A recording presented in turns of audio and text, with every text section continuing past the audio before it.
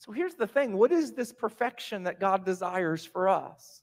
Because we keep trying not to make mistakes, and I think there's this reality that He's desiring something much more important from us, but something that we have yet to see as important as He does. Have you noticed yet in your journey with Jesus, however short or long that it has been, that we tend to value things He doesn't value that much? And we tend not to value the things that He values at the actual top of His list. Have you noticed that most of the time when we call something perfect, what we're really saying is that it's what we wanted it to be? Right? It was the perfect day, the perfect treat, the perfect partner. All these things simply mean that whatever I'm describing is what I wanted it to be. Perfect for me might not be perfect for you, right? Right? You want to know how different we can be? Let's all sit down and decide how we eat our steak. Somebody will call it perfect when it's rare, and someone else will say that is still alive.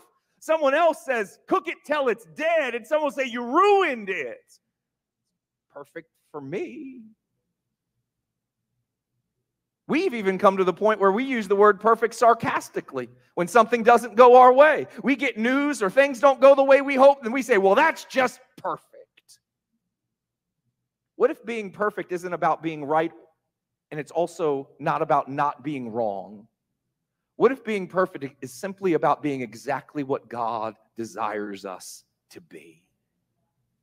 Isn't that what Jesus was teaching in John chapter 9 when He said that the man that was born blind was born for the glory of God, that the glory of God would be seen through him? So doesn't that mean that the man in all of his years of blindness was perfect? Because he was exactly what God desired, that God had made this plan, that this is how Jesus would be glorified. So it's not just his healing that was perfect. He didn't become perfect in his healing. He was actually perfect in his blindness because it was going to bring glory to God.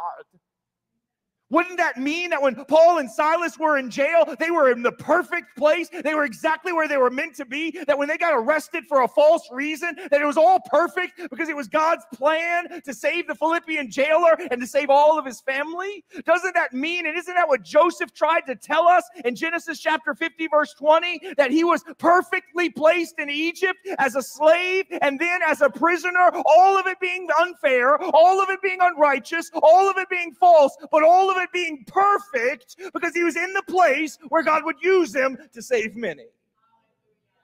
What if perfect isn't about us getting what we want or being what we thought we should be, and it's simply about being who God created us to be? And isn't every situation that leads to salvation perfect?